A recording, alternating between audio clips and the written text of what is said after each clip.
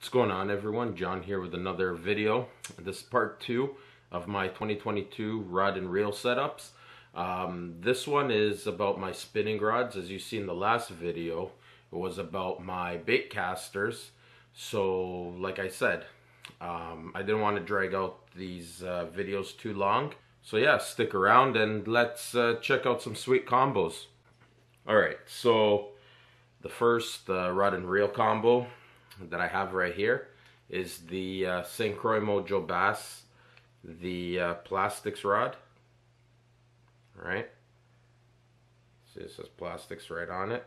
The spinning rod version, obviously, and this is the Stratic Shimano Stratic FL, the 2500 HG with vermilion red 15-pound Power Pro. This one's a 7'1" medium fast action. See right here, and it's got a soft tip, right? Nice soft tip.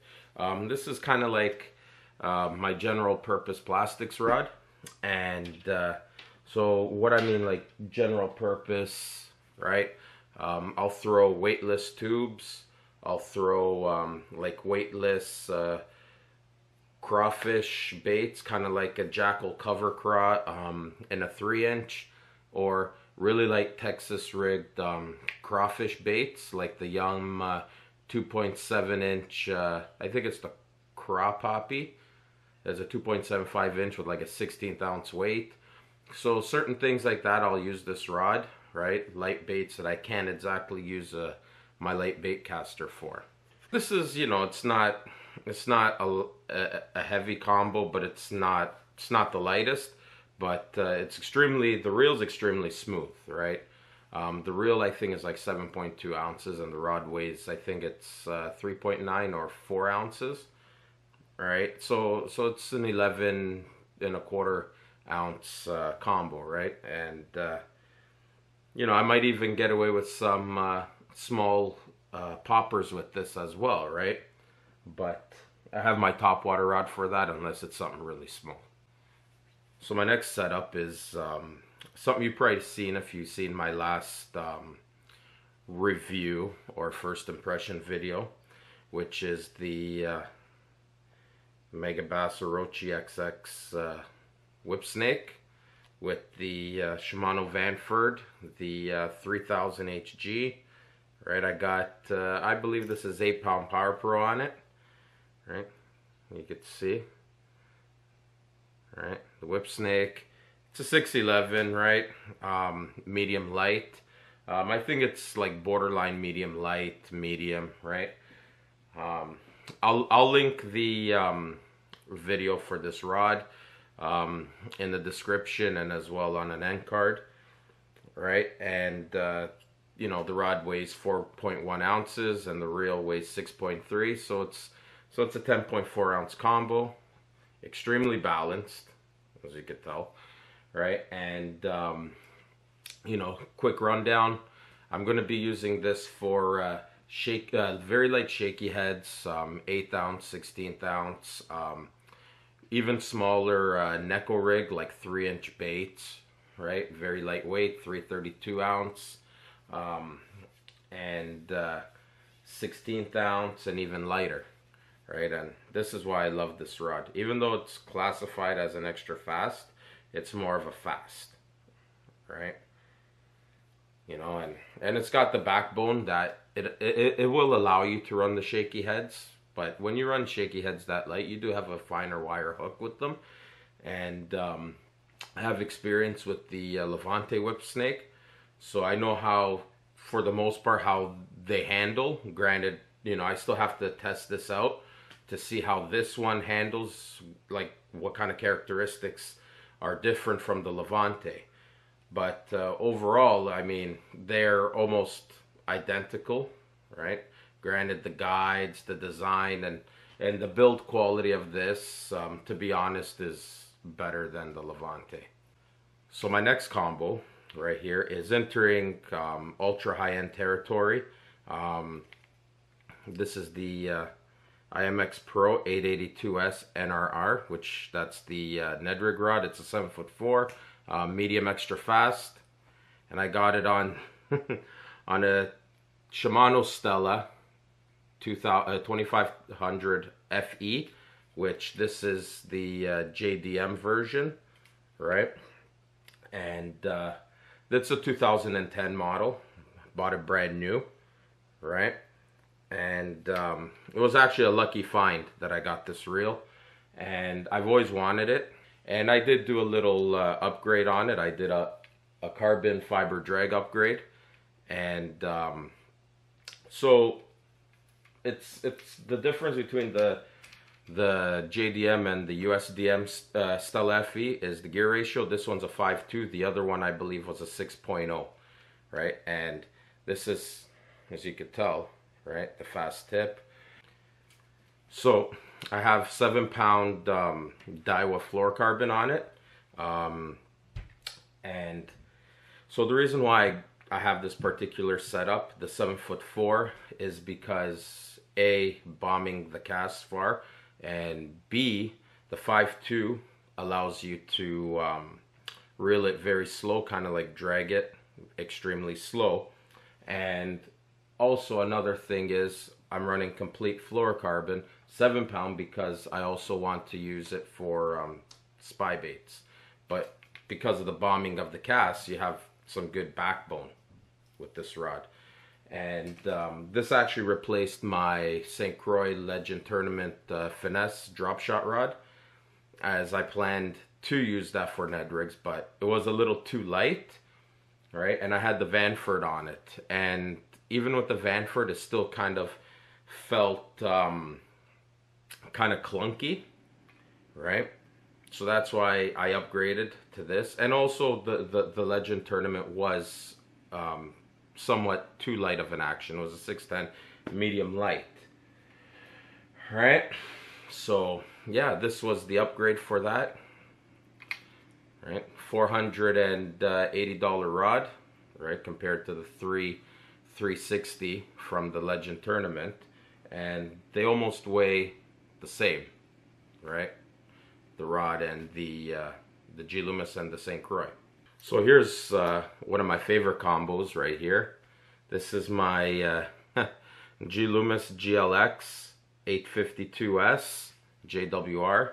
JWR's, like I said in my last video, is the jig and worm rod. And I have a Shimano Twin Power C3000 XG with 15-pound Moss Green Power Pro on it. And this is my wacky rig rod.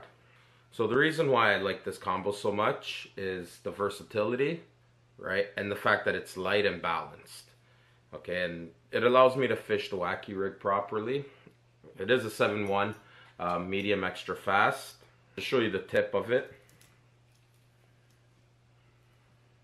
Right? True extra fast.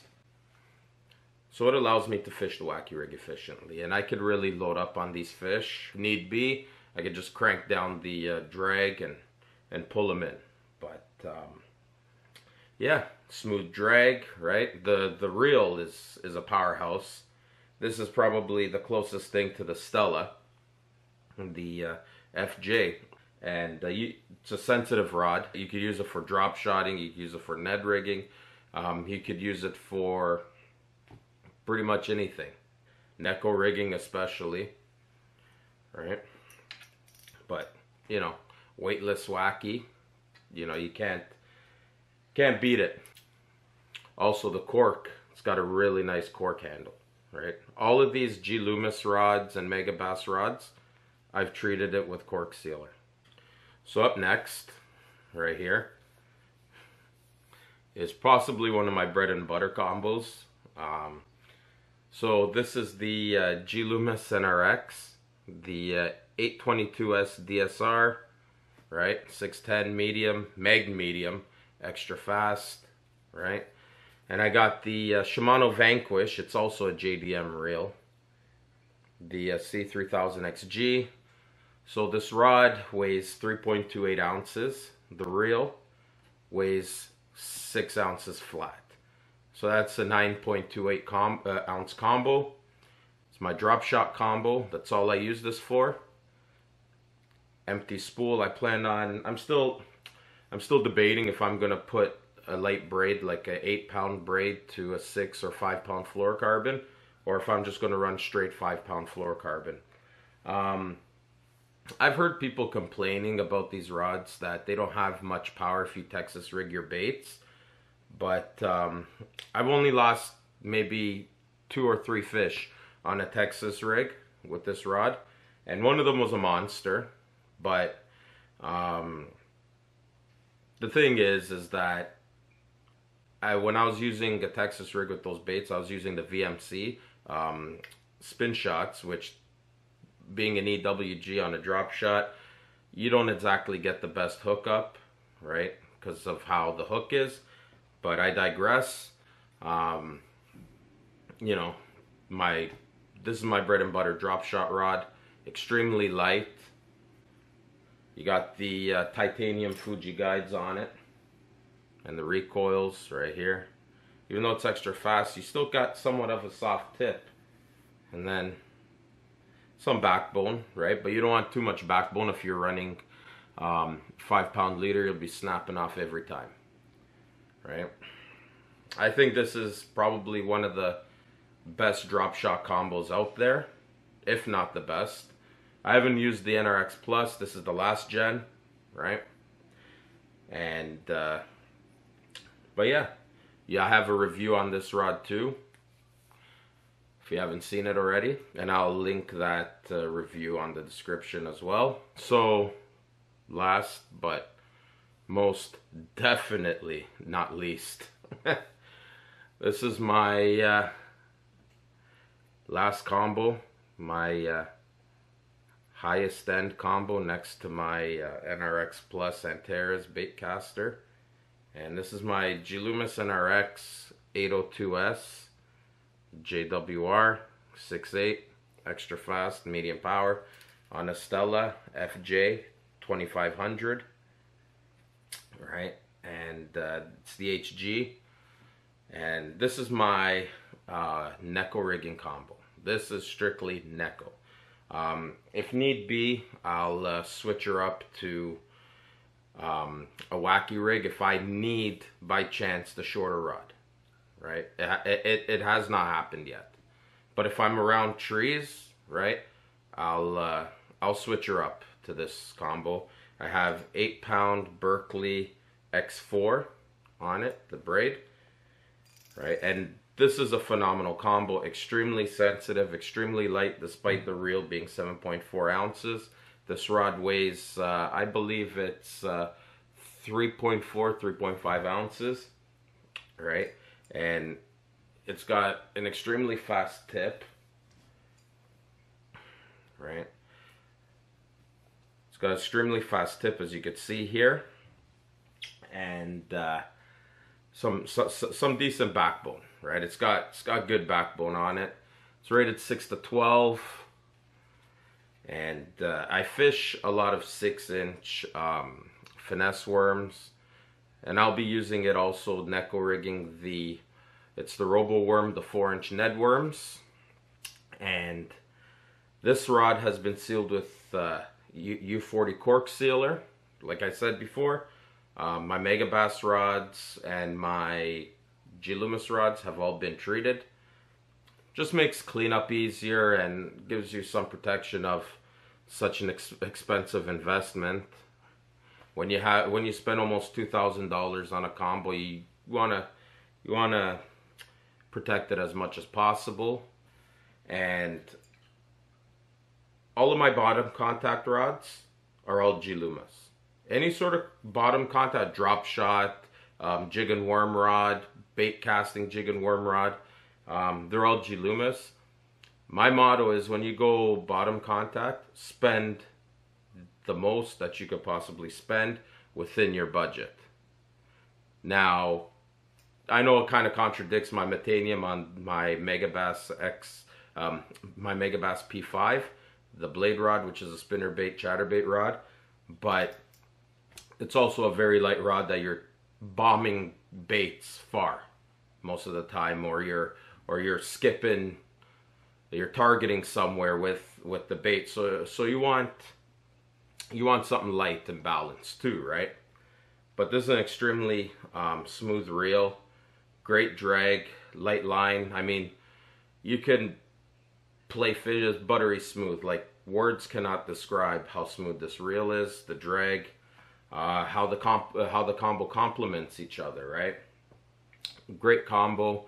I got it later in the year, last year, so I still have a little bit of experience to do with this. I need a little more experience, but I will do a review video for these, right?